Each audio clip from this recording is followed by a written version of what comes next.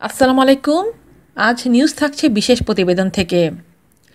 বিমানে ভ্রমণ করার প্রয়োজনীয় কাগজপত্র ছাড়াই আত্মীয়কে এগিয়ে দেওয়ার নাম করে ব্যাংককগামী থাই এয়ারওয়েজের একটি বিমানে উঠে বসেছিলেন পুলিশের একজন উপপরিদর্শক অর্থাৎ এসআই।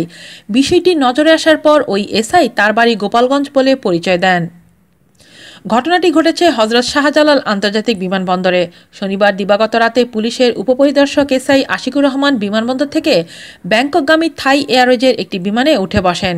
বিষয়টি ধরা পড়ার পর পাইলট নিরাপত্তা ঝুঁকির কথা বলে বিমান চালাতে অস্বীকার করেন। ফলে ব্যাংককগামী টিজি ৩৪০ উড়োজাহাজটি রাত ২টার সময় ছেড়ে যাওয়ার কথা থাকলেও ১ ঘণ্টা দেরিতে রাত ৩টায় ঢাকা ত্যাগ করে। ঘটনার বিবরণে জানা যায়, ঢাকা রেঞ্জে কর্মরত এসআই আশিকুর রহমান পুলিশের নীল ইউনিফর্ম পরে বিমানবন্দরে ঢুকে পড়েন। ঢোকার সময় নিরাপত্তা কর্মকর্তারা তাকে আটকালে তিনি তদন্তের প্রয়োজনে ভেতরে যাওয়ার প্রয়োজন বলে অজুহাত দেখান।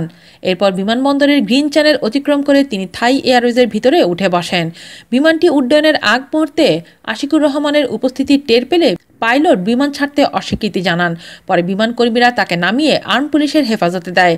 এরপর সিভিল এভিয়েশন ও বিমানবন্দরের লোকজন বিমানটির ক্যাপ্টেনের সঙ্গে আলোচনা করে রাত ৩টার দিকে বিমানটি ছাড়ার ব্যবস্থা করেন। ধরা পড়ার পর এসআই আশিকুর রহমান তার বাড়ি গোপালগঞ্জে বলে জানান। তিনি জানান, তার মামিকে এগিয়ে দিতে বিমানবন্দরের ভেতরে উঠেছিলেন তিনি। এই ঘটনার পর পুলিশ ও বিমানবন্দরে নিয়োজিত বিভিন্ন সংস্থা নানাভাবে বিষয়টি ধামাচাপা দেওয়ার চেষ্টা করেন বলে অভিযোগ উঠেছে। আজ এ পর্যন্তই। আল্লাহ হাফেজ।